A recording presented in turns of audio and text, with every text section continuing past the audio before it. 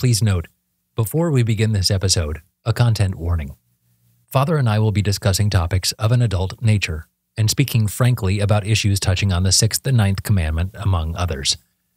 While these are important issues and Catholics must be aware of the morality of these topics and not just ignore them, turn a blind eye to them, this episode would not be suitable for children. And parents are encouraged to listen to this before prudentially judging whether their high school-aged children or above should listen. We'll pause here for a few seconds so you can determine whether to skip this episode or continue on.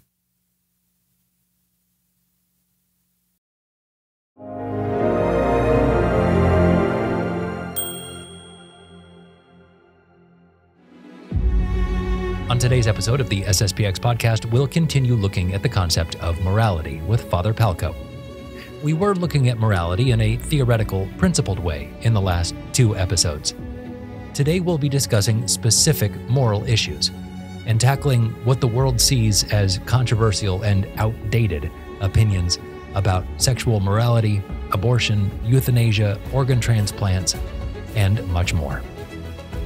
You can find notes to all of these episodes at sspxpodcast.com/apologetics, as well as all of our previous episodes. There as well, you can find a link to help support this project.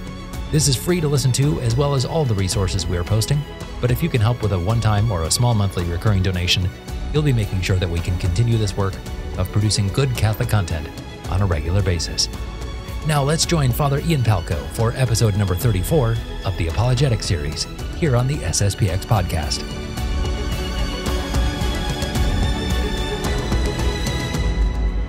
Father Palko, it is a pleasure to have you back again for 3rd time in a row. Are you sick of me yet? Not yet. It's Andrew. Oh, that's nice of you. It'll take a few more times, I think, before we're at that point. or we'll stop recording and you can tell me what you really think. Yeah, true. Okay. Well, we're not doing that now.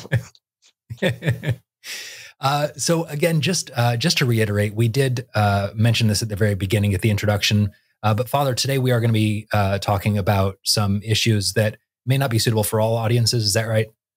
Yeah. So, I mean, we're going to talk, and the title that I've given to it, and I'm not sure what it'll translate into what you put on the actual podcast, is more specific and controversial topics. Not that these are actually controversial topics, but they're suitable for those who need to know about the morality that Catholics teach and the Catholic teaching, but a lot of it gets into more specifics. I mean, it's nothing that if you're just wandering around the internet, YouTube, even modern culture today, you're not going to hear about.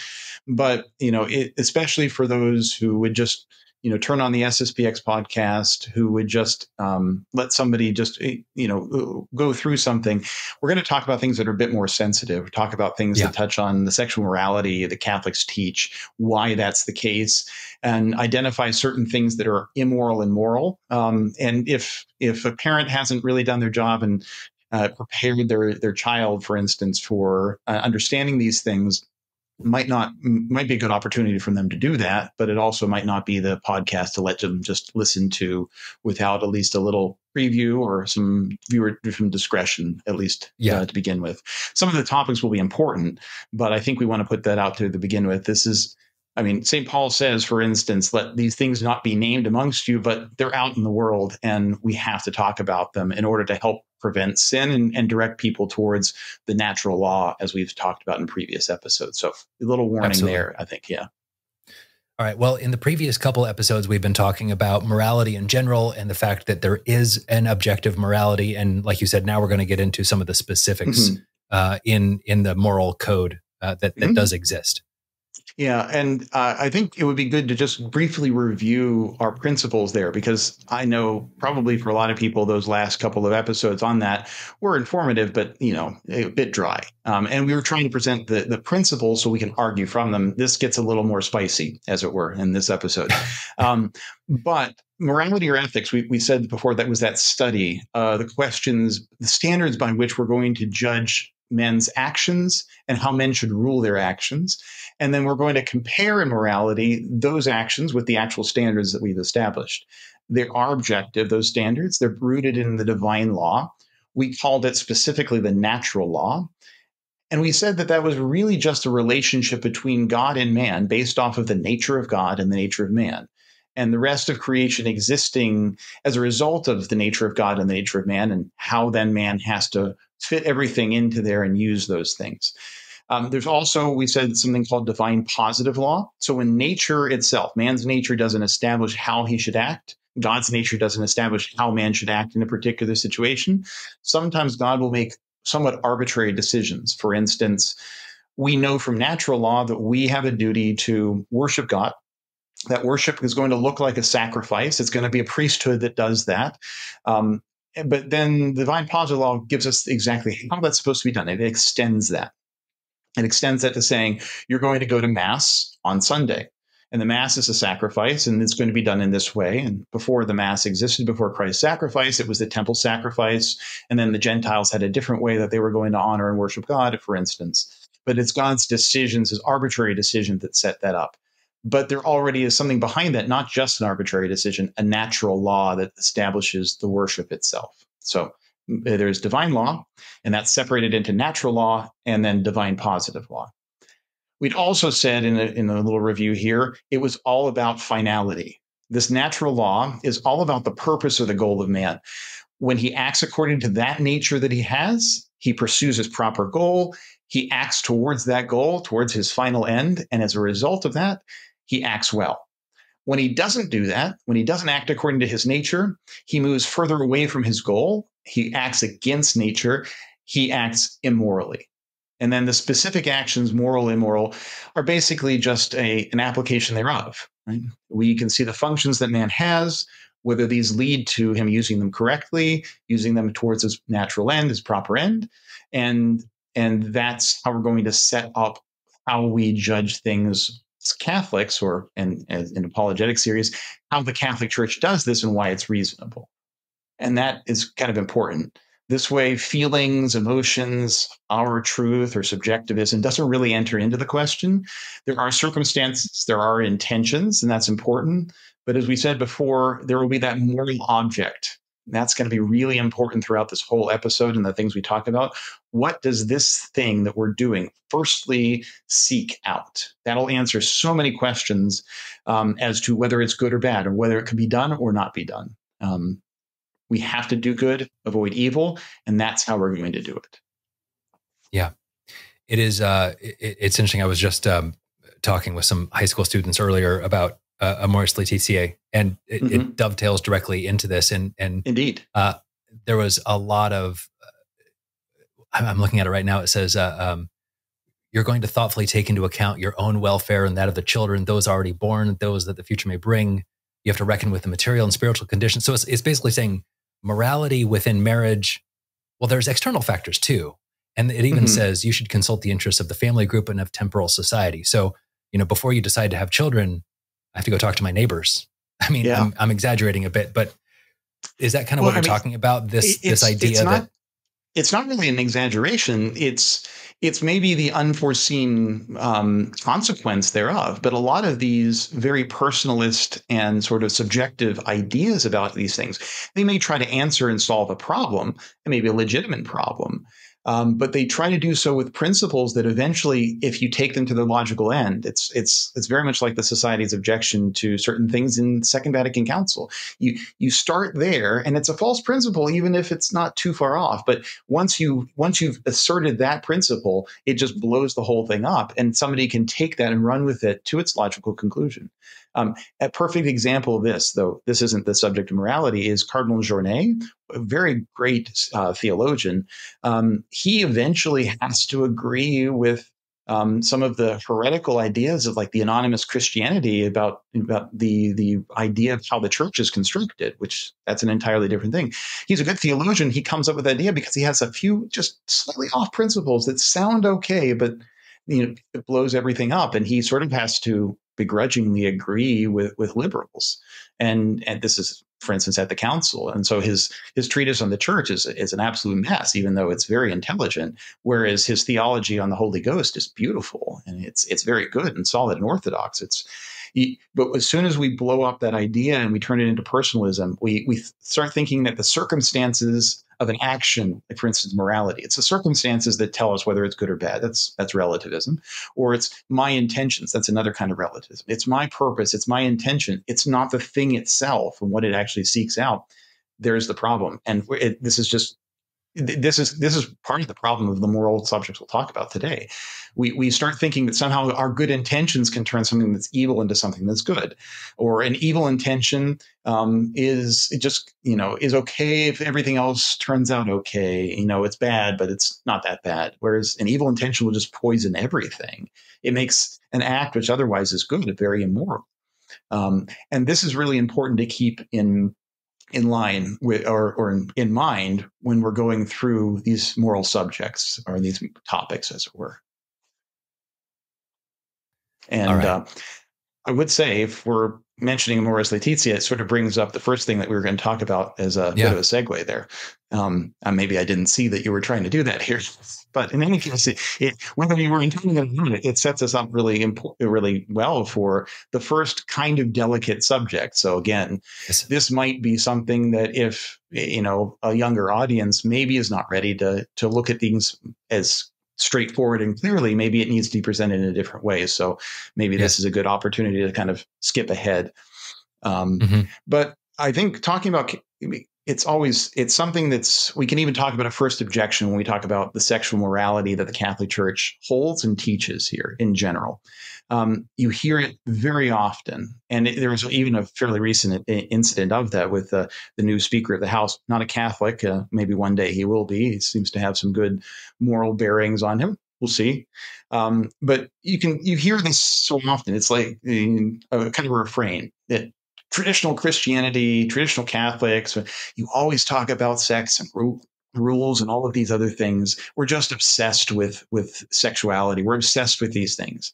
And that's probably, of course, because, we're all just, repressing these desires and things like that. And, we're really the criminals here. And it's just virtue signaling if we really found out how we actually were. Okay, yes, we have to admit, and it's, let's be honest, there are plenty of problems amongst clergy, amongst the church, even within traditional Catholics, traditional Catholicism about these type of things. Not surprising. Stand around a campfire enough, you're going to smell like smoke. Not surprising that we're exposed to the world as it is today. We're going to come off with some of these vices, and with some of clergy, priests, things like that, we're going to come off with some of those vices, even if otherwise we're trying to be good people. Weakness will have its way. Original sins, not too inventive. These problems have existed before. They were hidden in certain ways. So, but it's not an obsession. It's not an obsession. Woe to you, as the scriptures say, that call evil good and good evil. This is written, as I said, put on display with the new Speaker of the House, Mr. Johnson, who he back in 2022 mentioned that he and his family use a piece of accountability software. I think it was called Covenant Eyes. It's one that I think people have recommended in a lot of places. Other Catholic channels have recommended to avoid looking at impure and pornographic images online, to try to keep our behavior online good.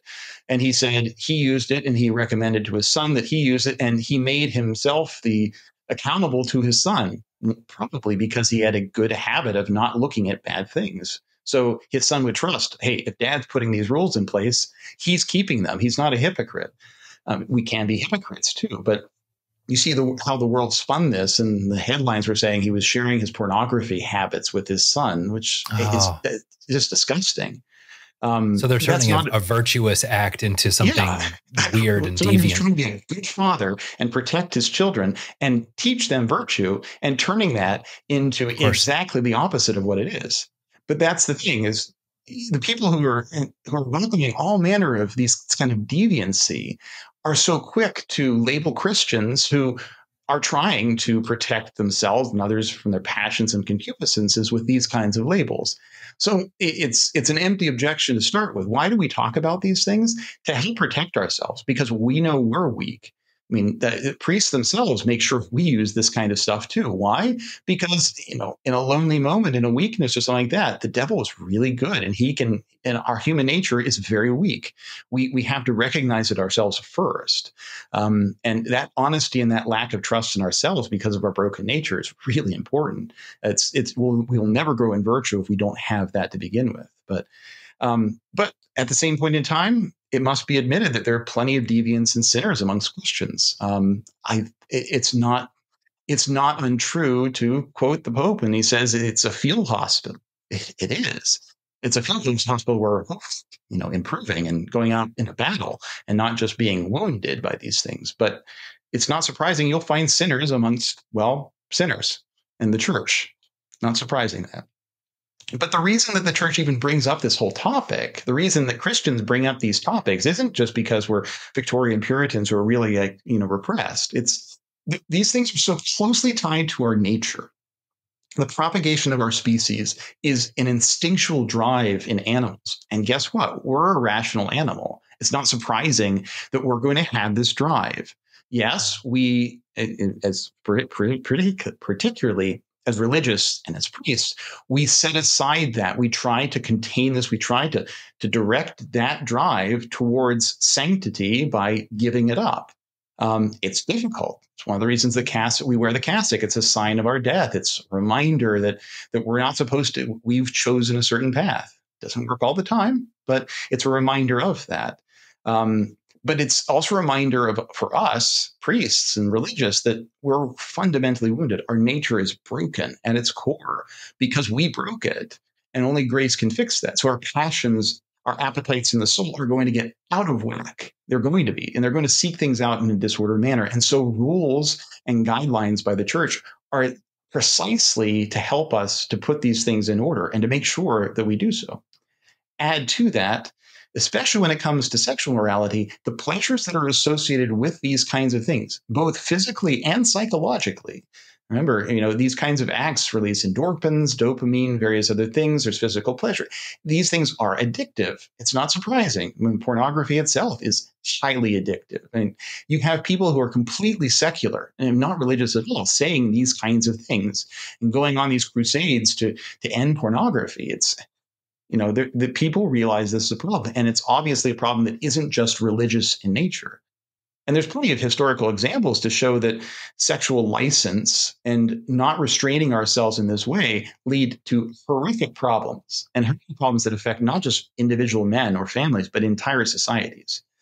I'm going to quote a couple of biblical examples here, perhaps, but that's not because we're saying, oh, Revelation teaches us this. It's a historical event that shows us, terrible things can happen when a man is not virtuous and trying to restrain himself and put himself in order.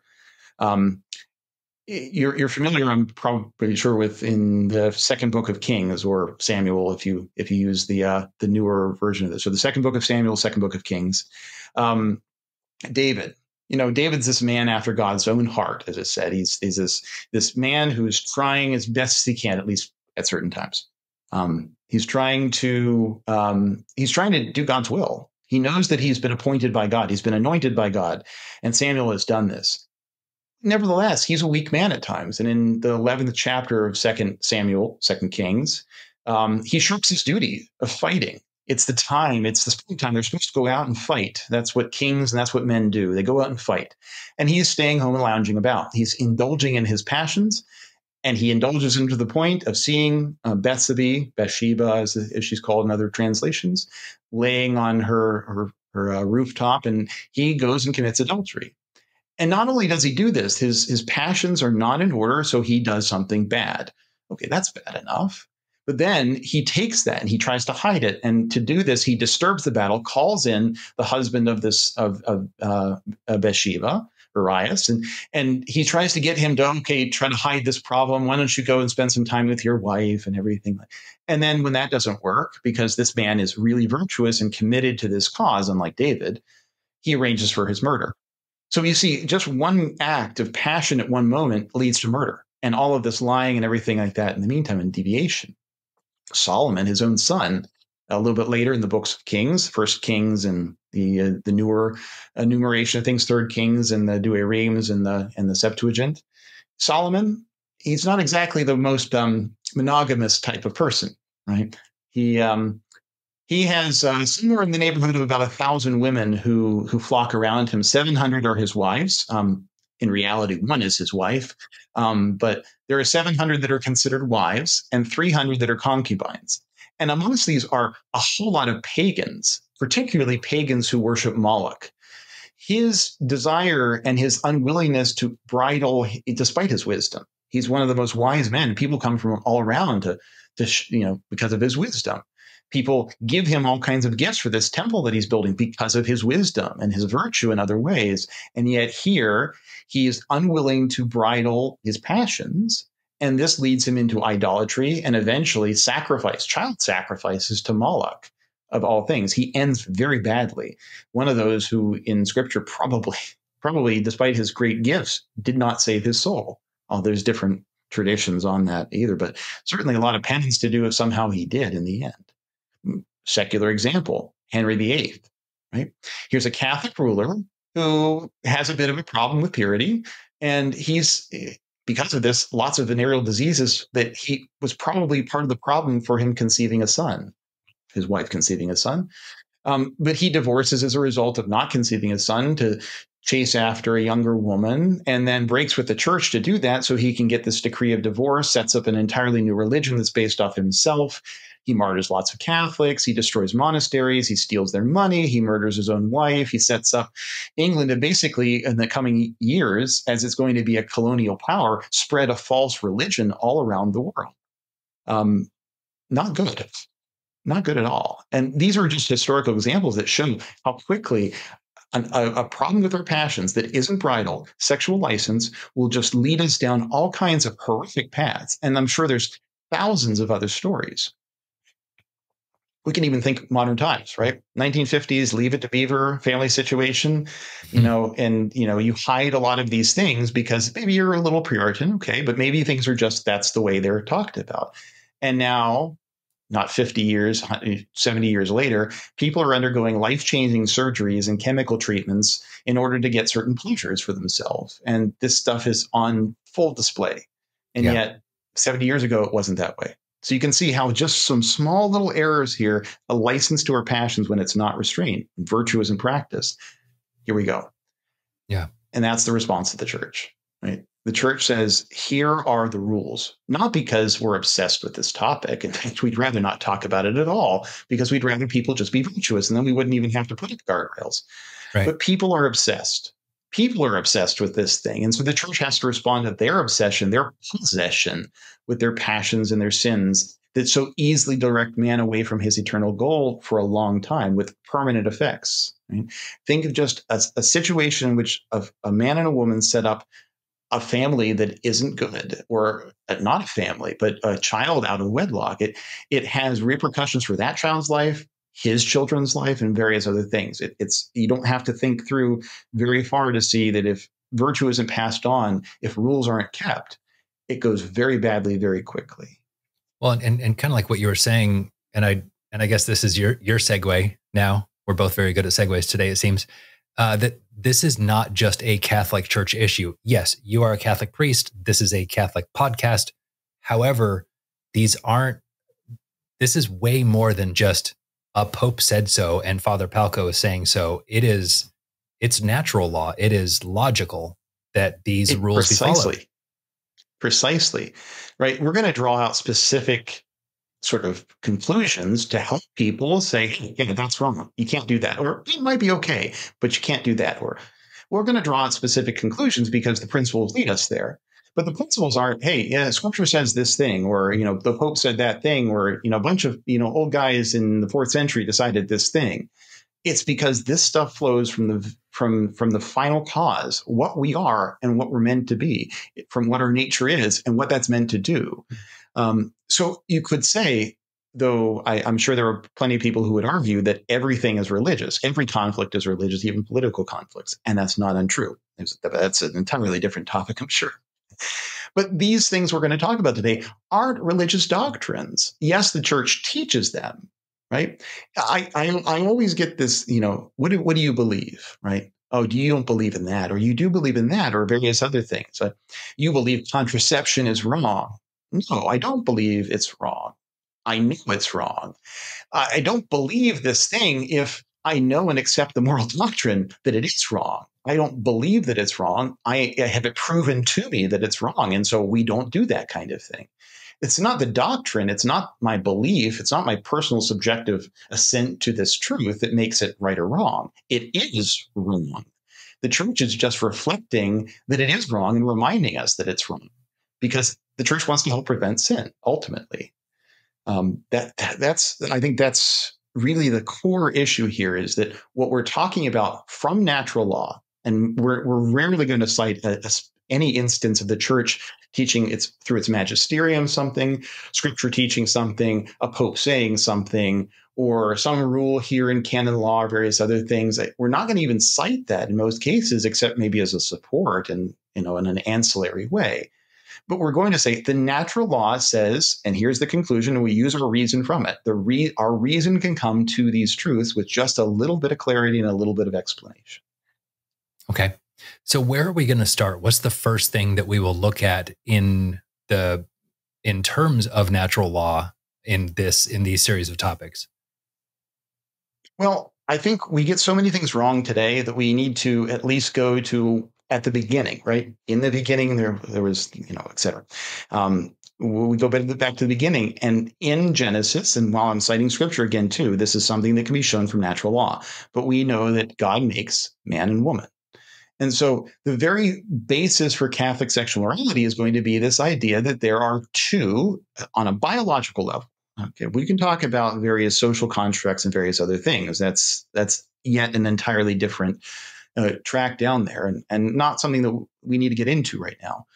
But we can say that there are two genders or two sexes that biologically the human species exists in. There is a male, there is a female. And while that's a controversial point today, and it shouldn't be, we do see that's the basis for these things. In order to reproduce the species, that is what you need. And it goes beyond our own species too.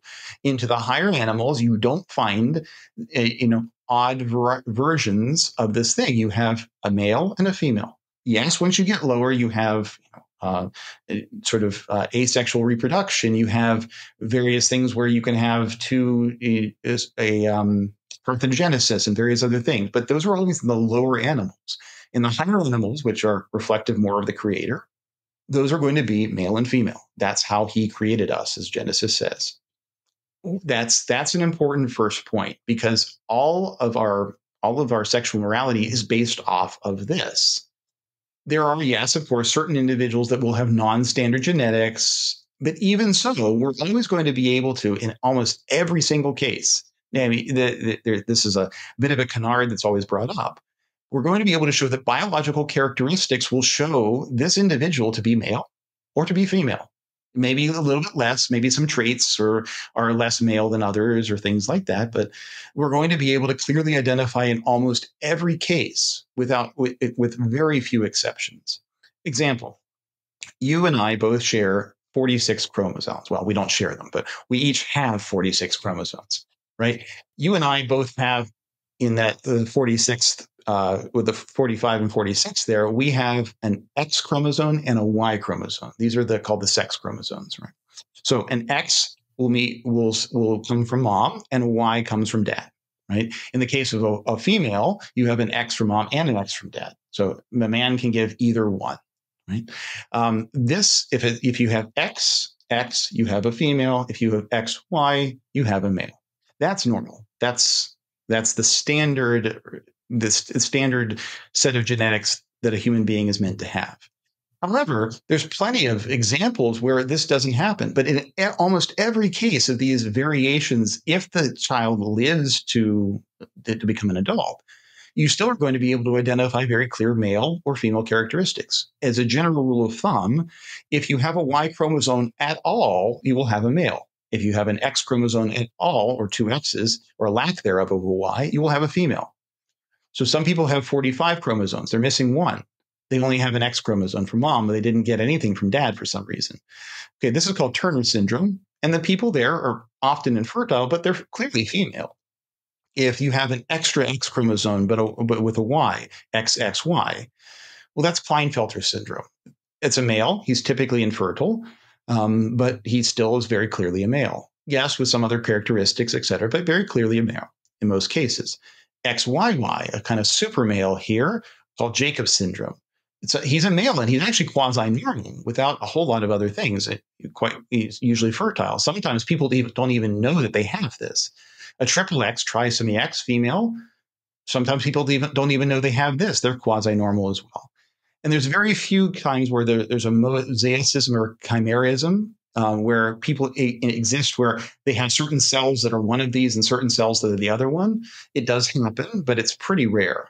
Example, there's an often quoted study by Anne Fausto Sterling, and she suggests that 1.7% of all births are intersex. They're somewhere between male and female because of these conditions. That's a number that's often quoted. You'll find out there. But there's another, Dr. Leonard Sachs, who is pilloried a lot because he doesn't agree with this. He says, well, if you actually look at the statistics, 1.5%, so 1.7 minus 1.5, we're talking about now 0.2%, right? 1.5% are genetically normal people who just have a late onset condition called congenital adrenal hyperplasia, which can affect how they appear in their sex characteristics. But doctors, the wide majority of doctors, would never consider that of these intersex people. They would say only in a strict sense that the people who are sort of ambiguous as to whether they're male or female represents perhaps 0.018% or somewhere in that range. So we're talking about an incredibly small number. But even in the case it was 1.7%, it's still a small number that it's a demonstration of the order and the rule that the normal thing is to have male and female, and these are exceptions from there. It doesn't establish that somehow those exceptions are normal. Right? If 1.7% of, for instance, the church population gets cancer, you wouldn't say most people get cancer, right? Most people we have to take into consideration cancer, right? It's not a common trait. It normally is this other way. Or you wouldn't change all the entire church teaching to focus on people who have cancer. Right. You wouldn't, it might be a concern because that means almost, 2 out of 100 people, and that's not nothing, but it wouldn't be, you wouldn't hyper-focus on something like that. Right. You wouldn't say that this is seriously something we have to take in. We have unemployment rates that are higher than that, and we're not too concerned when they get down in like the 5-3% type. We're not concerned that those are still too high, right?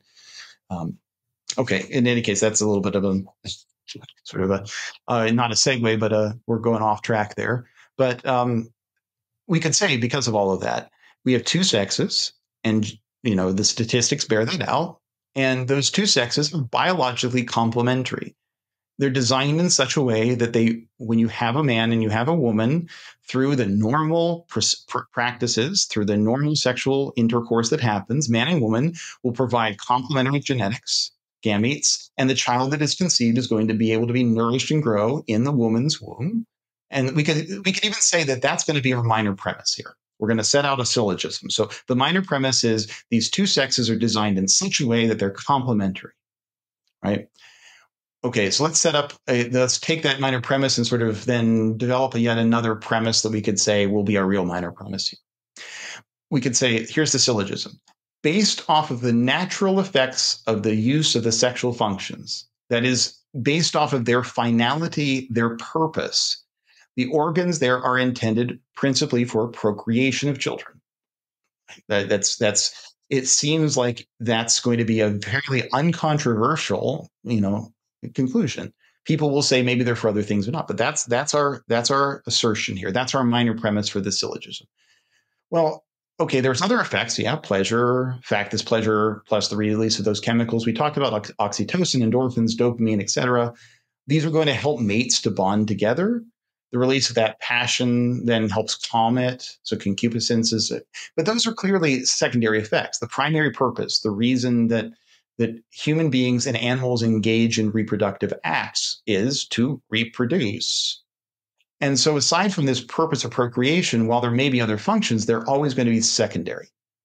Okay, that's a little sort of support for the minor premise here. Major premise. We go back to what we talked about before with moral objects. The moral object, that is the thing to which an action primarily and firstly naturally tends, is going to set the morality of an action. We have to go there first. It's not the circumstances. It's not the intent of the person who's acting, the agent. It's the moral object. And in sexual actions, the moral object is procreation. And so those kinds of things, that's our major premise. We've taken our minor premise in that the acts tend towards that. The conclusion is going to be, naturally, that sexual actions, which of their nature tend towards procreation, that is, they don't impede procreation, that's important to say, they can be morally good. Sometimes they're not going to be. Circumstances, intention will deviate them.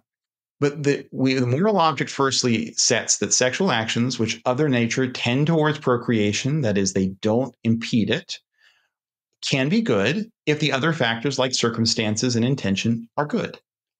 And we can take a kind of contrafactual to that. We can turn that conclusion around and say, well, if that's the case, then sexual actions, which of their nature impede procreation, are always going to be morally evil, no matter the other factors, because the moral object ends up being evil. So that's, I think, where we set up, we could say, the general principle that we're going to set for more or less determining how the Catholic teaching matches up with the natural law and how reality really is, in order to understand why its conclusions make a lot of sense. It's pretty simple when you start with, like you said, with the basic, what is the reason for this thing? It is this. Mm-hmm. Therefore, if it follows this, then it is moral, or it can be moral, or broadly it is moral. Yeah. Go ahead. I was just thinking, and I'm not sure why I'm thinking this. Maybe it was that sometimes we make dinner one of the evenings here at the Priory for the priest, and we have some games and various other things to kind of just have a relaxing evening and a good camaraderie together. I was thinking of smash burgers, where you take the meat and just kind of smash it out and it gets really crispy and everything like that. And I'm not sure I was thinking that because we haven't made them here, but I was thinking perhaps in the future making them. Yeah. And I remember seeing that somebody did this, but they didn't have some kind of what would you say? A little, metal thing like you find at a diner, like they used to press it down. Yeah, burger press like that. They didn't have that. So they used a culinary brick. And the culinary brick was a brick wrapped in aluminum foil, right? It works. It's heavy. It works, right? But that's not what the brick typically is for, to smash burgers down, right? You can use it for that. And maybe, okay, it's useful for that. But the person who designed a brick back in, I don't know, Mesopotamia back in the day when they started baking these things to use for building houses, that's not what a brick's for. It could be used for that, but that's not what a brick's for. Yeah. And so it's okay. You have a brick. What's a brick for? Well, a brick's for building. It's also for maybe throwing through a window if you need to escape or something like that. You're looking to vandalize the place. But it also can be used. I mean, that's not the primary function, but it can be used to smash some burgers down if you clean it off, or at least you put some aluminum foil there, perhaps. So, I mean, aside from the seriousness of the topic here, but the first question you ask is, if you want to determine whether you can do this with it, is that what it's for? Or is that not what it's for? Right? You see a little kid, like, picking up some random thing and sucking on it or something like that. You say, that's not for that, right? You don't just chew. You don't chew on random things. You don't pick up that thing in the street and just chew on it. No, that's not what that's for. We do not swing the cat by its tail. We do not swing the cat by its tail. That is not what a cat is for. These are words I have said as a father. Yes. The words like that even have to come out of your mouth. You probably never thought when you were younger that was going to have to. You were going to have to form those words and speak them forth at some point in time. But there you are. I mean, children are beautiful. They are a blessing, but sometimes they are a huge pain, which gets us into our next topic, Father, which is contraception. Children are there for your sanctification. Sorry.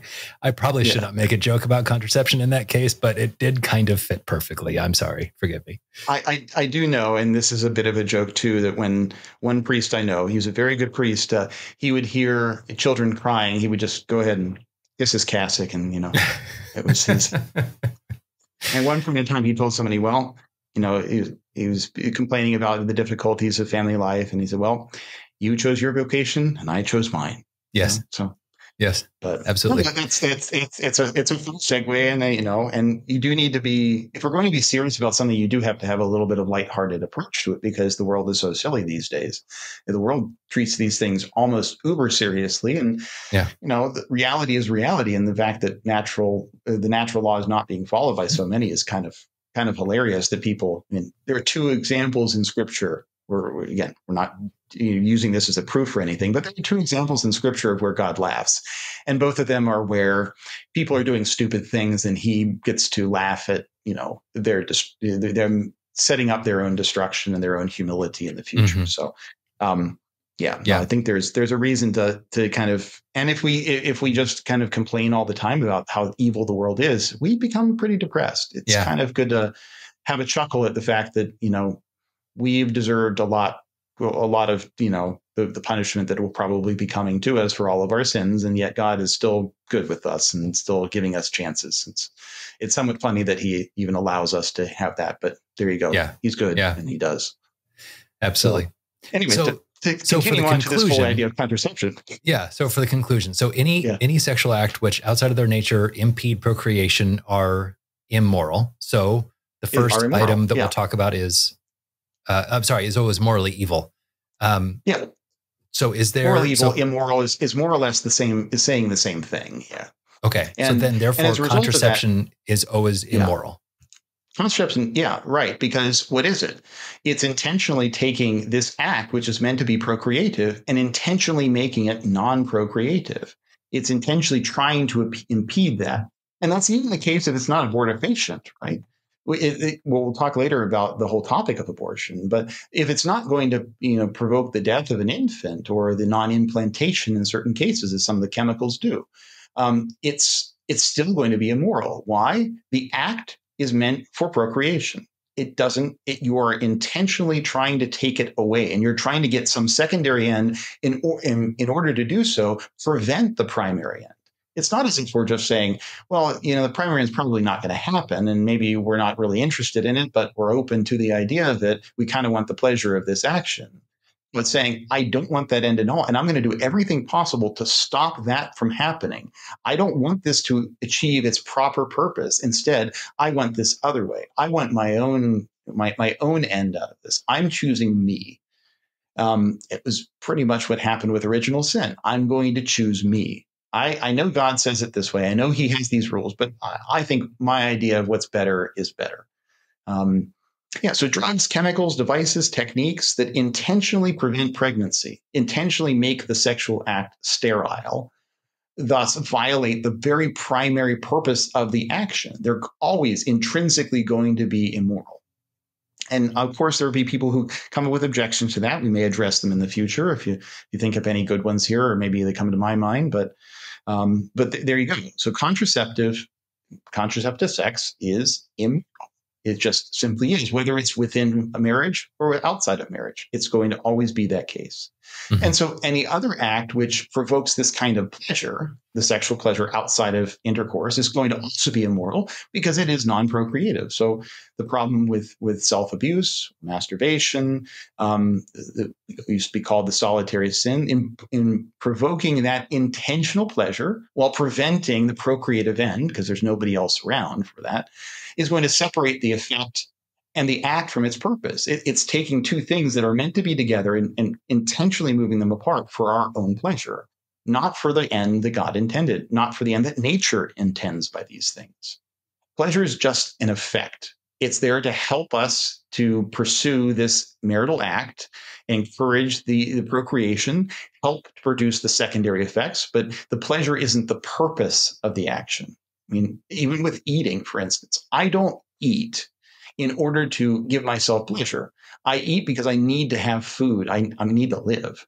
It's nice that pleasure accompanies it, because sometimes when people make me certain meals and things like that, or I make it for myself, it tastes pretty terrible, right? I still need to eat it, right? But so the pleasure in eating it and feeling satiated and full is part and parcel why we do these actions. If it was just, it brought pain on us, we might not eat, we might die, right? Hmm. Same kind of thing. If the difficulties that come up with marriage weren't offset in a certain case by some of this pleasure, then sometimes people wouldn't get married and wouldn't reproduce. Right? So these things are tied together to help encourage these things, not so we can get our jollies in our own way how we want. It's precisely that these things have to follow the natural law, and they have to follow this principle that leads them to their proper end, which is procreation. Hmm. Can we speak a little bit, Father, about sexual acts outside of marriage, whether they be homosexual or heterosexual? The church has a pretty bad rap these days about hating homosexuals, quote unquote, which the church does not. Not at all. Can we talk about that briefly? Sure. I think prefacing this, and it's not something I even thought about in my notes, but throughout my years as a priest, short as they have been, I'm only just under 7 years a priest now, I've met plenty of people who are very virtuous, but have these homosexual attractions or perverted, otherwise heterosexual or otherwise attractions. But they make a great effort to still live a chaste life. We all have that obligation. Every one of us, from the priest who says, I'm not going to marry and I'm going to try every day to live chastely and not put myself into temptation. When temptation hits me, I'm going to try to use virtue to escape it. Like I've decided by my vows not to use those functions, to consecrate them in a particular way by non-use. Well, somebody who has an attraction that is unnatural, that is not normal, they have a duty just as much as everybody else, just as much as the teenage young man who has a duty to be chaste. Everybody has that duty. Now, it may be harder for some who have inclinations that are directed in a way that isn't according to the natural law, right? But homosexual actions or heterosexual actions, any kind of these actions that aren't procreative, but do seek this pleasure outside of the proper marital act in marriage, are going to be immoral. The principles are just the same as we've enunciated above. But I would say it's really important to understand, and this is why you could say the church does not hate homosexuals or those inclined that way. She hates the sin, just as she would hate the same kind of sins that would be done by heterosexuals or anybody. It's right. I mean, she hates when her clergy have violated their vows to commit sin, whether it's heterosexual or homosexual. She hates when people outside the church do this, when people inside the church do it, when she hates the sin, but she loves the sinner enough to actually even enunciate these principles, right? She wouldn't say, hey, by the way, that's going to not lead to your eternal happiness. So why don't you not do that? Why don't you instead live this way, which is going to actually make you even more happy than any pleasure you could have in this life, if you just follow these simple rules. And that's not going to get you there. So we're trying to make sure that you don't kind of step away from the end that God has intended for you. Right. Inclinations, attractions, they can be willfully refused. Like, I like chocolate. I have a somewhat disordered inclination to eat chocolate and ice cream, right? If you look earlier in the podcast, and it's probably a good thing, I've become somewhat slimmer over the various podcasts from last December. Why? Because I decided that maybe I needed to, not eat so much chocolate and ice cream and, be careful and various things like that, right? I saw that there was this disordered inclination to food, and I said, well, I need to have a much more ordered inclination to these things. And so you restrain yourself, you restrict yourself. Why? Because your eternal end, and in the meantime, health is more important than those things. And so you put those passions in check, you put some rules in place, and you just, you do what God wants you to do. You act virtuously. It's not inclinations that are the problem. We're all inclined to certain things that are immoral in various other ways. I'm sure everybody could come up with some dark story where they decided to seek after that evil thing or that other thing, and that's kind of what they like, and they know they can't do that.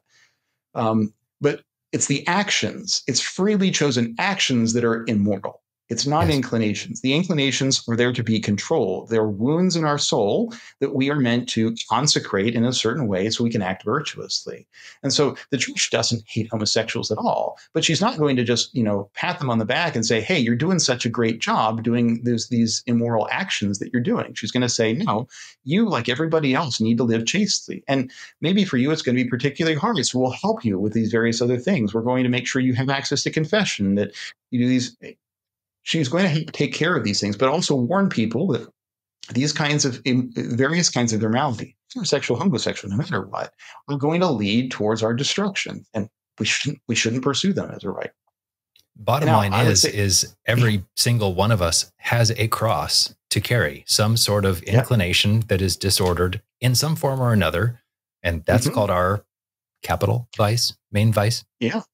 Or you could say it's our you could say primary fault or something like primary that. Fault, that's how Saint Ignatius talks about it. And that's how we save our souls, is through that. Yeah. Saint Paul says it pretty well when he says that, he had this sting in his flesh and he asked for it to be gone. And he said, no, my grace is sufficient for thee. Right? That's it. And what the sting was, we're not exactly sure. Some people think it actually was a bit of a temptation towards some kind of sexual passions. I don't particularly think that necessarily, but maybe. But he was chaste. He lived a single life, right? He had consecrated that. He was one of the only apostles who was not married, right? The other ones, like St. Peter, were married, but they lived chastely after that. So that's a whole other topic with celibacy and priesthood and various other things. But you have St. Paul who says, I wish everybody were like me, but not everybody can be like me. Right? Yeah. So, but even if we're citing scripture there and St. Paul's stories and various other things, note very well, and this is really important for anybody listening to this, we've not based these conclusions that we've come up with here on any bit of revelation. We haven't said scripture says this or the Pope say this or various other. We've said the natural law teaches this. And if you just use your human reason with a little bit of common sense and this natural law, we know that the nature of the human body, the purposes of the actions there lead us to these same conclusions. These aren't religious doctrines. The religious doctrines reflect reality. And so the church teaches these things are immoral because they're immoral. Not her teaching doesn't make them immoral. Very important point. Okay. An objection to this would be, actually, I have a personal anecdote to establish this objection, and that is, I'll see if I answer it. I have my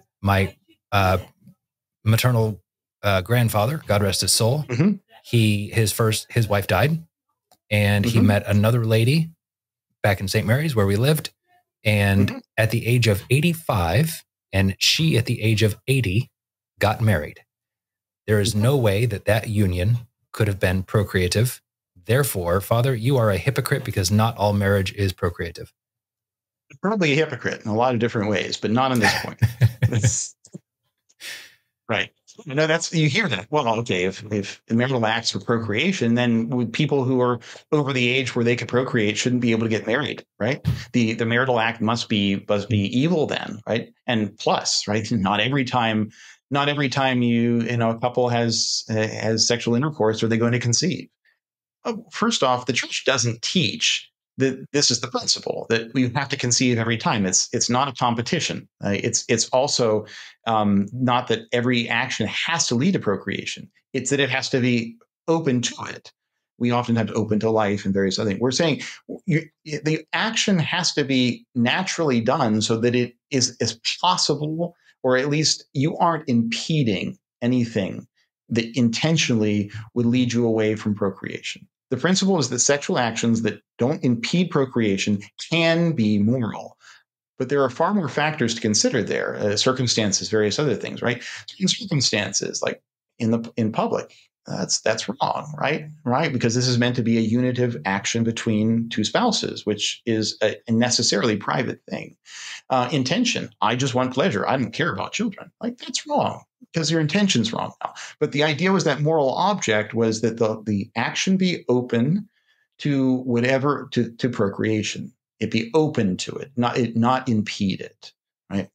That it's a natural, that's impossible due to age, medical conditions, current pregnancy, right? Your wife's pregnant. Oh, well, I guess you can't engage in the marital act now because she's already pregnant. But she actually has been pregnant for a little while, and we didn't know that. And therefore, well, we've been committing serious sins with last minute. No.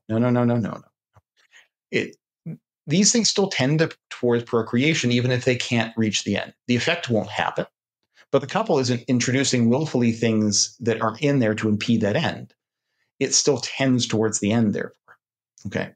I'm not a particularly good hunter. I've owned a bow. I've never owned a rifle, though I've shot plenty of them over the years. While going hunting tends towards killing deer, and I'm sure Father Fullerton would be very happy to take me up to the Regina Caeli house and show me how to shoot deer and try to make me a better hunter.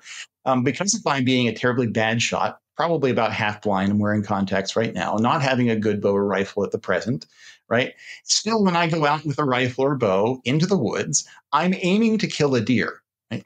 I may happen to do so. I may not happen to do so, but I'm still hunting. I'm still aiming to kill a deer, and that's still hunting, right?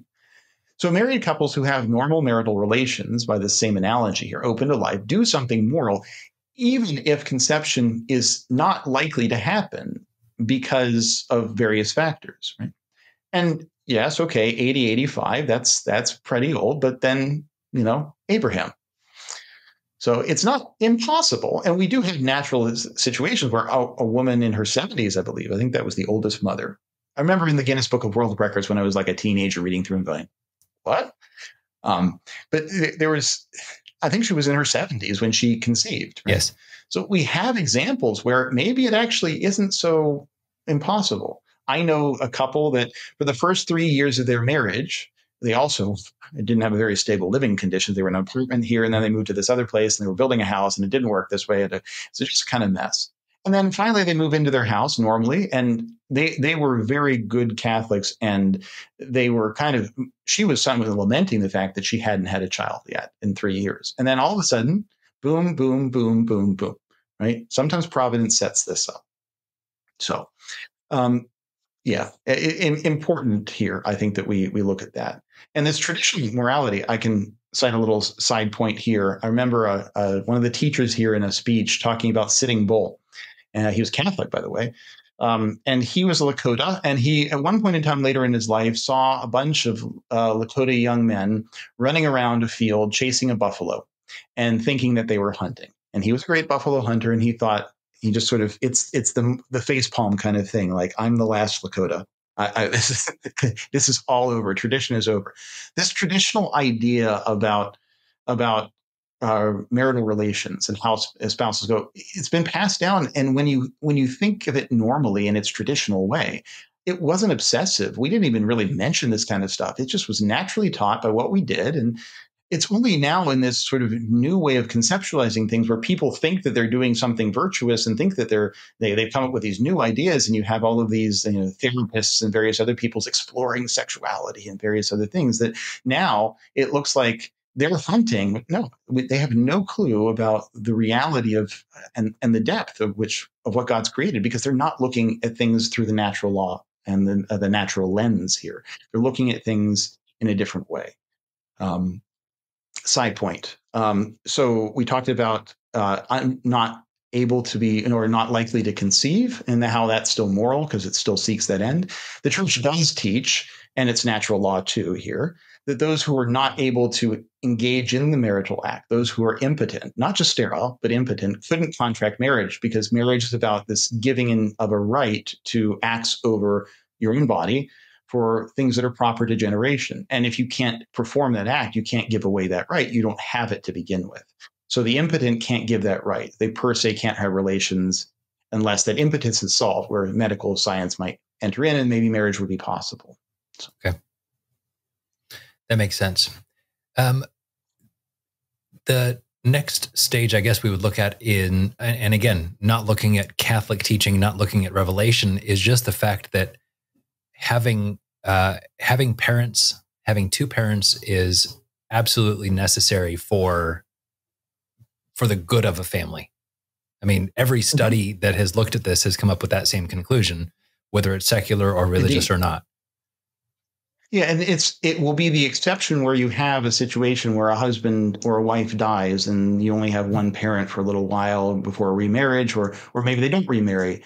That's the rarity, and God's grace does touch those things. I was meeting with somebody last week who was visiting from New Zealand, for instance, and her husband died, and I think she has about 10 children, the youngest a boy. So how is he going to be raised well? God's grace will take care of it, and the good example that are around for that. But that's an exception. That's not the normal way things happen. And the studies do bear out that outside of those exceptions, when we break the family, it makes a mess. Why? It's the clear conclusion from natural law, the same kind of thing, right? Example. Marriage, like I said, is this contract, the exclusive rights over one's body that you give away. And because given exclusive, they can't be taken back. That'll be important for things like adultery and divorce. But divorce also brings in another problem here. The contract is total, exclusive, lifelong. Why is that the case? Well, think of it just and how we develop. A child, when it's conceived, normally is going to live for about 9 months in its mother's womb, sometimes less, sometimes more. During that time, when a mother is pregnant, she's often, especially in the early days when morning sickness hits, and then the later days when she's clearly uncomfortable and about to pop, right? The normal function isn't so easy. And so she can easily get sick. She can be easily more injured. She needs more nutrition. Historically, that was somebody who's providing for her. Hunting and gathering is more difficult when you're pregnant. In other words, when pregnant, a woman is going to have difficulties to make her normal life and her needs met.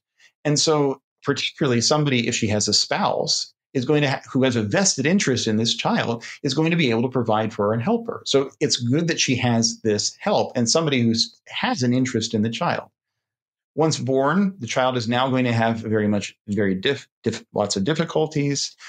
We're not as instinctual as other animals, so we take time learning, a very long time to pass through infancy, childhood, adolescence, and eventually towards a point where we can kind of take care of ourselves and as an adult. Sexual maturity isn't going to happen until the teenage years, right? 10, 15, 20 years before we're really ready to have our own family. It's not nothing. And that's a difficulty that other animals don't have. Our rational nature means that we need to learn not just by instinct and sense memory, but also by reasoning. And so we need examples. We need to think through these things. Boys and girls are better formed into men and women by men and women. And so we start to see that this stable family where a mother and a father who conceive these children are present for their nurture, present for their growth, present for their development. This seems to be relatively necessary. It's sort of an extension of the natural law. We're applying natural law. We're thinking about it now.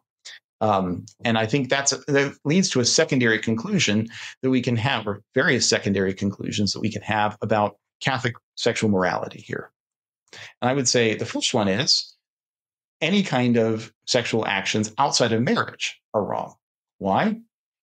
Okay. Why is what we call fornication, sexual relations outside of marriage? Why is this immoral? Why would we say it's always immoral? Well, and acts that tend towards that also outside of marriage, immoral. Well, okay, if we're not using contraceptives, and we've already said that's immoral, if we're not using contraceptives, then we risk through sexual intercourse outside of marriage, pregnancy, and conceiving a child outside that naturally stable union that we said is part of the natural law, part of what we as human beings need to be raised well. It's not so obvious in the earlier points, of course, here. It's an extended family could take care of the child, or maybe, takes a village to raise a child, or, various things we've heard in the past. But studies do bear out the harm, the instability that's caused by not having a father and having a mother. And obviously, we said before, contraceptive fornication that's immoral from the earlier principles.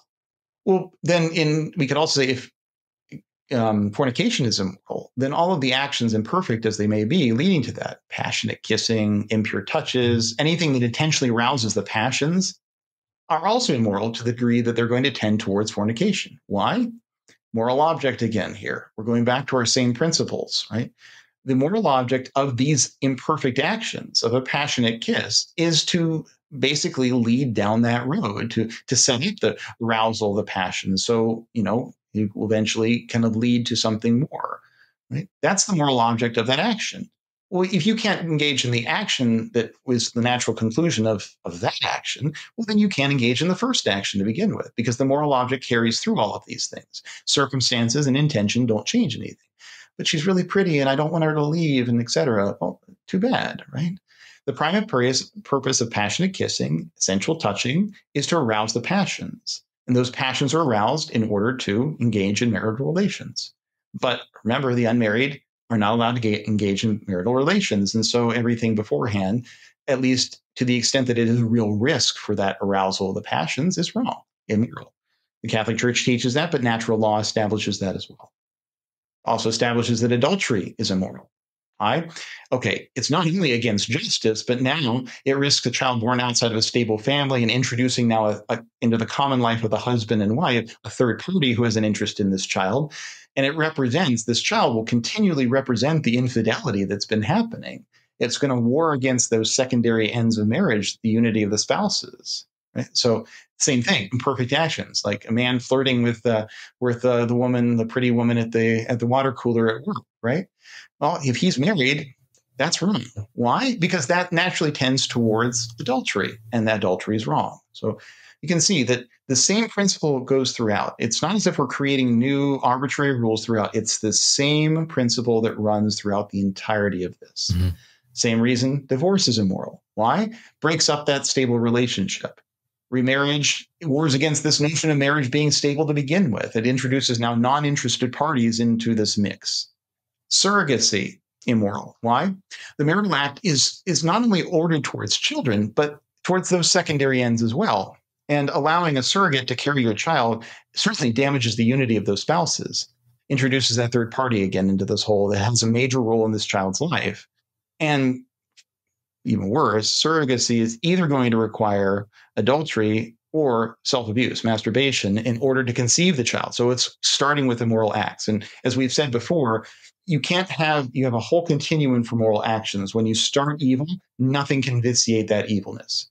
But an evil later can vitiate the good that was starting with. So evil actions to begin with in this whole surrogacy, it can't become good. Even if the bearing of a child is good, even if we will baptize a child who's conceived in a bad way, even if we'll take care of that soul, the church doesn't hate these souls, it hates the sin. Same as we were saying before, right? The church doesn't want to encourage sin, but she does want to, of course, take care of those so they don't fall into sin. So maybe they don't make the same mistakes that their parents made. I can say we can add to this too, right? So we've had this whole sort of thought process. What about prevalent problem today? It's most web searches will find this, and I think at some point in time in the future we'll probably have a society priest on to give parents some pointers and various other things on this. I know one of the society priests had sort of taken this up to help protect children from pornography and the problems thereof. Well, pornography is immoral. And why? Okay, this marital act that we were talking about is meant to be an intimate act for procreation, creation with God. Parents are engaging in this act of creation together with God, who infuses the soul, where they provide the material, they provide the body, right?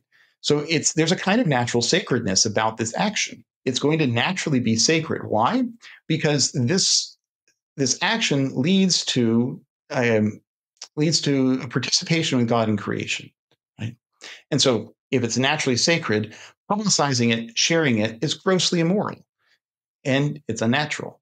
This isn't natural. You don't just go and perform in front of other people. No one would ever do that, right? Of course, there's added to this that pornography involves oftentimes very many unnatural actions, adultery, contraception, human trafficking, prostitution, and a myriad of other evils that are introduced into there. The actors themselves oftentimes are led by their shameless life to a drug and other addictions to try to deaden the psychological harm and the pain that's caused by this.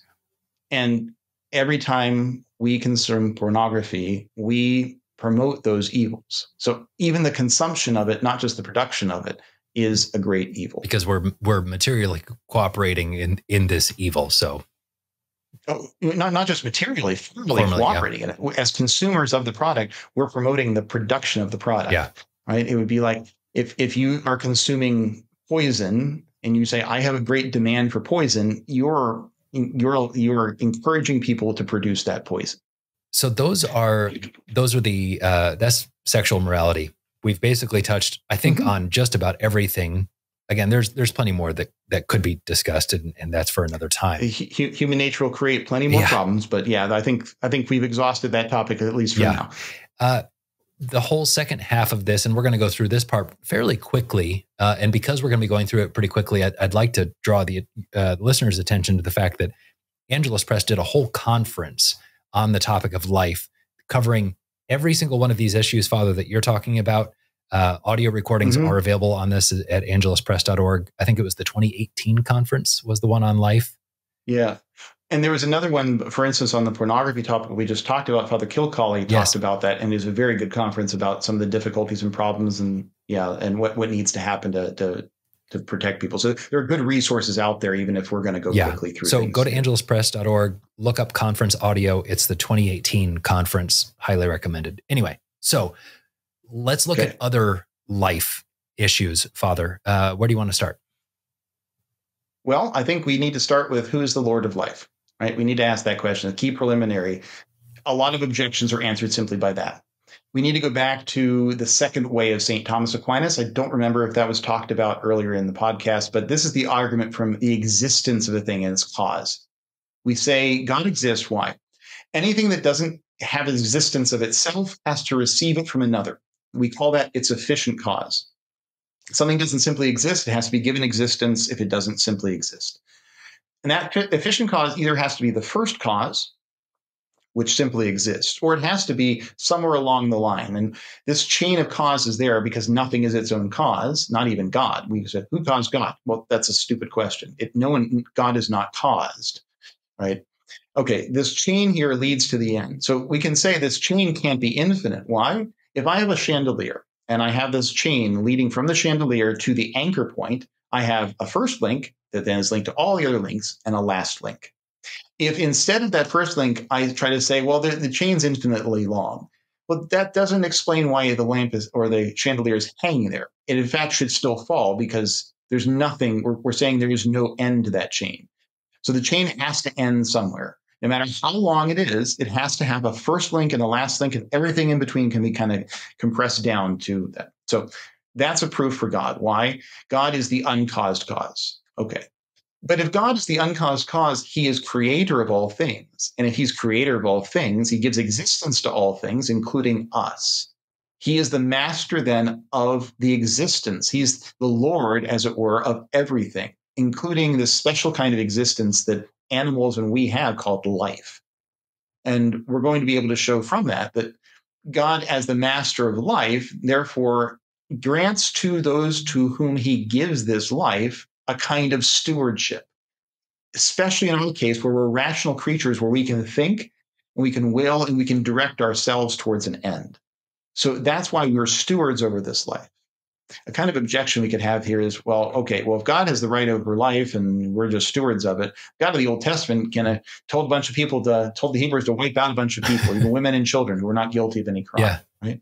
How could a loving God do this? It's unfortunately, it's kind of a side point here, and we won't spend very long on it because there's enough already here and there's enough to talk about. It's really not an objection to God as Lord of life. It's really a perversion of the idea of justice here. Nevertheless, it's a common objection. Okay, let's presume God does command those in certain cases. Well, if he commands that, he's master of life, and it belongs to him to decide when we're going to die and when we're going to live. Many people will die very innocent. They'll die in a humanly inopportune moment, but in a divinely opportune moment, so they save their soul. Example of this, I always tend to bring this up. St. Thomas More, a very good man, but he was pretty much a humanist, right? And one of his good friends, Erasmus, ends up a heretic. Why? Because of his ideas about utopia, etc. Right? If he didn't end up dying when he did, who knows if he hadn't had that persecution that forced him to stand up for the Catholic Church and for marriage. And if he didn't have to do that, then maybe he would have also followed Erasmus into heresy. Good as he was, maybe he would come up with these bad ideas. So we don't have the full context. God does. We know certainly that those were killed in the Old Testament in these cases where the Hebrews were doing this. or committing all kinds of heinous crimes and idolatry, child murder, and various other things, and just punishment. So, secondly, what if the Hebrews were just embellishing? Right? At certain times, Scripture is God's word. It's true, but we do know that the Hebrews did have a tendency to go a little too far sometimes. Simeon and Levi decided to use circumcision as a weapon. They were kind of punished for that against Sichem. We know the Israelites sometimes didn't follow through on God's commands. So it's, in such cases, God is still a master of life and death, and he can certainly use bad people to do good, important things and bring about a punishment. Attila, scourge of God, Julian the Apostate trying to destroy the Catholic Church, right? Who we thought of the Catholic Church was actually the Arians, put the Catholic bishops back in their sees. So it was the apostate who ended up restoring the church. And God can see through these things. God is the master of life. So we can see where he can take evil, death, and he can turn it into actually good things sometimes. So God's the master of life. It belongs to him to decide when a man is going to live and he's going to die. Note, we haven't invoked revelation. If we have some stories here, natural law says that the creator has a mastery over life. So what's our role? Yeah. Our role is as stewards. Creatures are just given existence. We're not owed it. We didn't do anything for it. The principle of merit needs to be there for us to merit, but we're not alive yet, so we didn't exist. We can't merit existence. Right? And anything good we do worthy of merit has to require the help of God anyway. We're at best stewards of our life and our body, our supernatural life and our natural life and our body. We've been given this special form of life, which includes a spiritual life, a bodily life, and we have to take care of both of those. Even if we're just going to consider the Aristotelian end, the natural end of things here, not a supernatural end at all, we still know we're going to contemplate God for all eternity, just not face to face. Aristotle came up with that. So we don't need revelation to show us that we have an end that we need to seek out, we need to seek for. And that's going to set all of these other principles here. We have to preserve this life. We have to worry about our supernatural life now that we know that it exists. That's the only part of revelation there. And so if we're a steward of life, we're not an owner, we're a steward, we have rules. The owner has set some rules for how things are supposed to go. And as a social creature, too, we have responsibilities to others. Okay, so we'll draw some quick conclusions from these, some of which aren't very controversial, some which will be, unfortunately. Murder. Immoral. Can't do murder. Right? Why? Man doesn't own another's life any more than he owns his own. And so he has no right to take the other's life any more than he does his own. This is why suicide will be wrong later, too. Now, the only debate here constitutes what is innocent, what is unjust, and so what is murder, because murder is the killing of an unjust, or unjust killing of an innocent, a just war being fought. The enemy combatant turns out to be not so innocent anymore because they're a soldier. Fighting against them in battle to the point of death is not murder. Right? Executing prisoners is murder. Why? Because they're no longer an unjust aggressor against you. They can't be put to death. You see plenty of times where it's like, oh, yeah, we capture them, we're just going to shoot them. No, can't do that. That's immoral. Capital punishment along those same lines also is not murder. It's kind of a controversial point, unfortunately, these days. The state has been given this. Why? How do we know this? Understanding Catholic doctrine and scripture. Genesis 9:6. Whoever sheds man's blood by man will his blood be shed. Even the words of Christ. Tells Pilate, who has told him he has the power to put him to death, you would not have power were it not given to you from above. And we have the idea that the state has this authority to execute criminals in certain cases. Now, if we look at the modern teachings of the church and the wishes of the popes, we get a slightly different story. John Paul II started this idea. There's a prudential side. He suggests the death penalty. It's not any more necessary because, well, we can imprison criminals for a long time, much more easily nowadays. We don't need to kill them. That's not the reason for the death penalty, though. It's maybe a good prudential point, and maybe there's something to that, but it's not the reason we have the death penalty. Punishment produces four effects. It prevents future crimes by putting the person, this is the capture of the person, etc. Prevents future crimes. It restores to society for the harm done to the common good and to society. It reforms the criminal, or at least provokes that, hopefully, and it deters others from committing the crime. The argument ignores all of those goods that flow from punishment even if the death penalty in certain cases may not be most opportune. Dr. Edward Fazer, good Thomistic theologian, well, more a philosopher, I would say. He has a really good treatment on this in his "By Man Shall Man by His Blood Be Shed." Really good defense of the traditional Catholic position on these things. Okay. Yeah. Pivoting from there, murder is wrong. So abortion and infanticide are immoral. Abortion here has to be defined as the unjust killing of an unborn child. It's a particularly grave kind of murder. It's particularly wrong. The principles are the same for murder. You can't take another's life, but we should be clear here what we mean by abortion. Traditionally, the term is a much wider idea because it could, a spontaneous miscarriage would be considered in traditional terms an abortion. And that obviously is not immoral. No one's done anything there. There's no choice in that. Abortion here, what we mean is the intentional and direct killing of a child in the womb through physical, chemical, or other means. Abortion that's not an indirect, abortion isn't indirect killing. Okay. This is a common thing that's brought up. I'm sure you're familiar with it, with the idea of an ectopic pregnancy, right? The idea of a pregnancy that doesn't implant correctly and actually causes a danger for the woman of her death.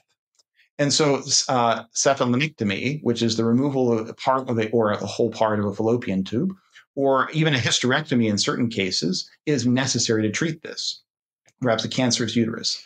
Even if you remove, though, the organ, you're not directly killing the child. It's a little different if I shoot somebody in the head or if I put them in a place where they might die, right?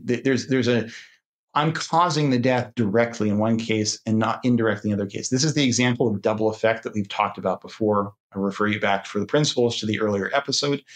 We save the mother's life by treating a disease. The unintended secondary effect is the death of the child. We would like to save the child if that were possible. Maybe medical technology will allow that at some point in time. The effect of a chemical or surgical abortion is to kill the child to treat the mother. You can't do evil that good come from it. You can do good even if evil comes from it sometimes. This is the idea here. So we could say here, because of this, an abortion is never necessary. And the debate over this whole thing, we talk about it as, well, what about the life of the mother or these other cases? It's never necessary, even to save the life of a mother, because there are ways of treating that don't involve the direct killing of a child. It's just a more convenient and sterile way of doing things that ends up implicating people in murder. We can't do that. Right. And it's a far worse kind of murder, too. Right? It perverts not only the natural law in killing, but it perverts that natural maternal parental relationship that's supposed to happen there. It's another reason why it's a violation of the natural law on that level. And it's also why it causes, and when you talk to women, Catholic priests who oftentimes do this, who have had abortions, they are damaged, badly so, and they never recover from that. They can sometimes sort through those issues, but they never truly recover. There's always that wound there. And so it's because of just this. I killed my child. There's not really any getting over that. You can sort through it. You can compartmentalize it. You can try to move on, but you can't really get over that, as it were. Right. And just to clarify real quick, Father, you're not saying that you don't want women to not get over it. You're saying the church welcomes you back with open arms. You would welcome any woman who has gone through this, done this thing, and 100%, and help as much as possible for her to be forgiven her sin, be forgiven and absolved of the excommunication that's attached to abortion, for having obtained it, to help her to do the penance, to even, and as a priest, sometimes this happens. Somebody comes in and they're overburdened with this thing, but a great penance is necessary in order for them to help. Okay, well, I'll say, you do this, I'll do the rest. I'll take on that myself. This is what we do. Our life is supposed to be prayer and penance. So we do these kinds of things. You need help in getting over this. I'm going to provide you all the help possible. Come back and we will help you. Yes, you'll have that wound. You'll be able to sort through it. You'll be able to see the good that God somehow has drawn out of it. And you'll be able to know that your child perhaps is in limbo and happy, but even if it's not a supernatural happiness, but we will help you through this. You'll be wounded, but it's okay. Christ is wounded in heaven. He has his wounds, and they're glorious because they've been glorified. And when we have our wounds that we take to heaven, they are glorious because it's God working through us, working through our faults to make us something better. No, of course we want such a woman back. We want to help her as best as we can. Yeah. I did mention an excommunication there. There is an automatic excommunication attached to that. It's worth looking into. Unfortunately, we could excommunicate politicians who vote for this kind of stuff, but that's not automatic. It has to be for an individual particular abortion. Because it's so hidden and horrendous, the church wants to emphasize this is bad. Not because we teach it, because it's naturally provable to be bad, to be evil. Sorry. We could also go into here, I think. Oh, yeah, no problem. Sorry, I was just going to say, okay, so the next topic then we would look at would be suicide. Again, we don't own our own life, therefore we can't take it away. Same principles. Yeah. We don't own our own. We're stewards. We've been given a certain number of talents, as the parable in the gospel goes, and we're supposed to give them back in the end with interest, right? We're supposed to have developed our talents in this life. We don't get to decide, no, you're not getting the talents back. We don't get to decide the time or anything. Suicide here is the direct killing of oneself, not the indirect killing. There's a great story. I encourage people to read up on it. I think there's some good podcasts from some, motivational speakers on this, of the story of Michael Mansour, Catholic man, very, very devout man. I think his cause for canonization has been opened. He was a soldier in Ramadi. He is on a rooftop. He's part of the SEALs team. Insurgents throw up a grenade. It hits him in the chest and bounces in front of him. He could escape down the stairwell right next to him. Concrete stairwell, probably be okay. His mates wouldn't have done that, and they would have been killed by this. He shouts grenade, jumps on it. He's wounded, not killed instantly, and he suffers for about a half an hour before he finally dies. Very, very devout man, Catholic, prayed his rosary every day. He's spoken of very highly. This great act of sacrifice actually is probably what would have earned him a ticket to heaven, as plus all of his devotions, etc. We don't know. We'll leave that to the church to figure out there. But that's not suicide. Offering one's life, allowing oneself to be killed, is not directly killing oneself, right? I can't throw a grenade hold a grenade to my chest because, I will lessen the burden on others, but I can protect others by jumping on the grenade. And we should say with suicide here, it's so often, and as a priest, you get to see this too often too. It's so often tied up with mental illness and really horrific cases that we don't necessarily judge in all these cases. We don't give a Catholic funeral to somebody who's died by suicide, traditionally speaking, but we still can hope for their salvation, that somehow they weren't responsible. That the psychological pain and these mental illnesses have taken away any culpability. Sure. Here. So if suicide's immoral, assisted suicide and euthanasia also is. Same principles, except now you're involving somebody else in here. And that's even in the case of psychological pain or physical pain, right? Just because you're going to die soon doesn't give you the right to speed that up. It doesn't give you the right to do that now. We're not the owner of our life. We're just a steward. The steward doesn't decide when he's going to cash in the check. That's the owner. Right? Same kind of thing here, right? If abortion's wrong, then we could take this to fetal tissue and stem cells, right? Immoral. Why? They're obtained by the direct killing of the child. Organ transplantation, another life issue. Why? Because in order to obtain these organs right now, you usually the person donating them has to still be alive when they're taken. So certainly taking things like hearts and lungs that people need to survive is killing them in order to get their organs. Now, and brain death is not death. The soul leaves when the body stops. When the soul leaves, it's not clear until we see decay. And by then, it's too late to recover some of these organs. And so we have an issue there. Catholic bioethics setting out principles, in fact, by doing this and saying you can't do that, end up hopefully directing science towards moral ends. But maybe we do 3D print burgers now. Maybe we can 3D print some of these organs. Maybe we can grow some of these organs. It's very common too that when you have brain surgery, for instance, they take part of your skull off. Where do they put it so it doesn't die? The cells don't die. They stick it in your abdomen. Right? There's ways that medical science can be very innovative, but basically the Catholic Church says, based off of natural principles, hey, here's the little pen over here in which you will find the truth. This over here that you're thinking about will help you. It won't help you. Stop looking over there. Don't waste your time on that. That's immoral. look here. Here's where you're going to find the truth and the answer. The Catholic Church promotes science in that way by trying to keep scientists and medical science in particular from going off the rails. Right? And if we only looked over here and focused our effort, maybe we would find ways where we could harness these organs. Maybe a bad way of saying it. We could take these organs without killing people, or we could preserve them after death. So then we could use them afterward. But no, we like it the way we like it. We want to do all this other research now. We don't want to follow moral principles, unfortunately. And that's quite sad because it actually is anti-science. It doesn't help us develop. Sure. Absolutely. One other main point that we'd like to touch on before we close here is not necessarily the taking of life, but the damaging of life through alcohol or drugs. And that is immoral. We did already have a podcast with Father Robinson some months ago talking about the immorality of marijuana usage. But broadly speaking, why is this wrong? Right. The same principles here. Naturally, we fall asleep and various other things. We stop using our reason, but we're men of intellect and will. We have to keep those kinds of things. And so using intoxicating substances, medicines, or various other drugs and various other things, we can use these provided they don't result in the loss of our reason or our intellect or our will, unless there's a good reason for that, right? In the past, you had to have a surgery. Here's the bullet. Here's some whiskey. Okay, bite down and hope that the alcohol, helps you. If people today have methanol poisoning, you drink some wood alcohol or some, something that's off, you go to the hospital, they're going to fill you with ethanol. They're going to get you drunk.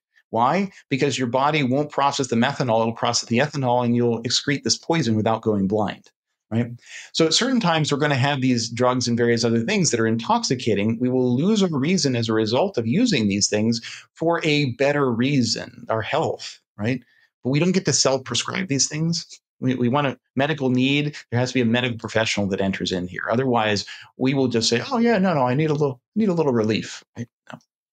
Recreational use of this stuff is different, though. Those are moral only if it doesn't impair our reason or lose it. Right. So drinking moderately, using tobacco moderately, various other things that don't cause harm to us, fine, right? And it actually can enliven and can help social relations in that. We want to drink because we're happy, not to get happy. Important thing there.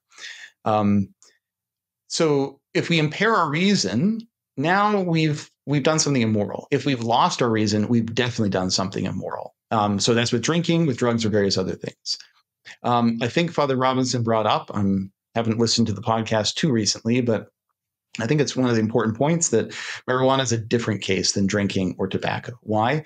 Even if it's less addictive per se, today's pot isn't your grandpa's swamp weed, put it that way. That was about 5%, maybe 6% THC, sometimes lower. Most varieties today are about 30%. They've been bred to get you high. They've been bred so you lose your reason. And not only that, there's serious effects psychologically and physiologically beyond there, especially for those under 25. It can really damage brains and development. So it can truly be said that, weed can really make you dumb, because it does. If you're under 25, it can cause serious problems. And science is bearing that out too. This is not just my opinion. Studies show this. Medical studies that aren't Catholics trying to push our morality on people show this. Yeah. Right? So this is why we say, generally speaking, as a conclusion, marijuana use is immoral, recreationally, that is. And we priests in confession are going to treat it as a mortal sin unless there's extenuating circumstances, which rarely there are. Harder drugs, of course, are out, especially illegal ones, because now we're violating the law. Now we're violating, we're associating with this kind of otherwise evil thing too. Yeah. So that's a lot. We've packed into nearly an hour and a half here, a bunch of moral topics, but I think they're important ones, and they do draw out from a lot of the principles we had before there. But note, the entire time until the very end, when we talked about how priests treat things in confession, do we say the Catholic Church teaches that this is wrong, and so it's wrong, right? No. We've been going through this whole thing, the Catholic Church teaching this as a warning to us. Hey, this is going to lead you away from your end. Your end is this, and that's not going to get you there, right? She doesn't cause wrongness because her doctrines say that. She reflects the wrongness of reality so men can be guided towards their goal. And most other basic questions, I know we've only kind of done a really kind of lightning round, even if it's been a long storm here, a lightning round to try to hit some of these things. Basic questions of morality are pretty easily answered by thinking about these same principles of finality. It's rare that there's more complex questions, but when they are, that's why you have something like a church founded by Christ. Why? To answer those kinds of things in a definitive manner. Right. And this is maybe a lead into when we talk more about the church and the magisterium. Perhaps we've done a little bit of that before. Perhaps we will in the future. That's why you have a guiding church, a mother who is taking care of you in these more things that kind of exceed our normal understanding of things. Father, that was impressive. It was complex, and you got it all done in just about an hour and a half. So thank you so much. Well, hopefully it's understandable. No, it is. I was able to track it and follow it. And of course, we have all the notes available at sspxpodcast.com too. So people can follow along there as well. So thank you so much for putting this together. I know it was a slog to get this all put together for us. So thank you. October and November in particular are always busy months for priests. Yeah. So we've managed to get to the end. Fantastic. Huzzah. Father, have a wonderful weekend. We appreciate your time. All right. God bless you. Thanks. Thanks for listening to this episode of the Apologetics series on the SSPX Podcast and on our YouTube page. Please consider subscribing to the YouTube account and the podcast on Apple Podcasts, Stitcher, or wherever fine podcasts are found. And please consider leaving a rating or a review on this podcast. This will help to make sure more people can find this podcast and discover the beauty and the truth of traditional Catholicism. Until next time, thank you for joining us, and God bless you.